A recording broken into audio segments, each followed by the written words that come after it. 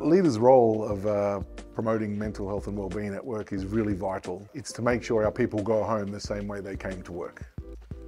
We were hoping to get out of the pilot just a verification and a check of what we were actually doing and was it working. The process has really helped us identify what our people are seeing as the key issues that are affecting them. Probably things we didn't know or didn't think were issues.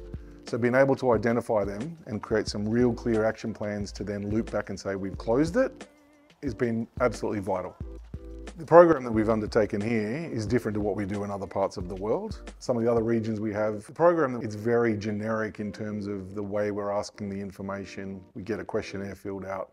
We then find the gaps and then try and undertake a program of work around that. What I see that this program has done is we can localize it for each site.